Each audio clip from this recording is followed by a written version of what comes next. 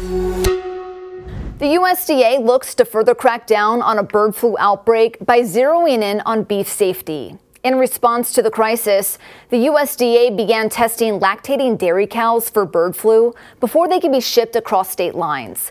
But what about the beef? The agency announced plans to analyze beef samples using PCR tests. It will also examine how different cooking temperatures affect the virus in ground beef.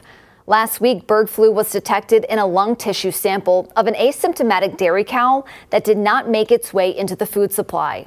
The move comes as other countries have taken precautions with beef. Colombia has moved to restrict imports of beef and beef products from the United States with confirmed cases of bird flu in dairy cows. Still, the USDA says the meat supply is safe.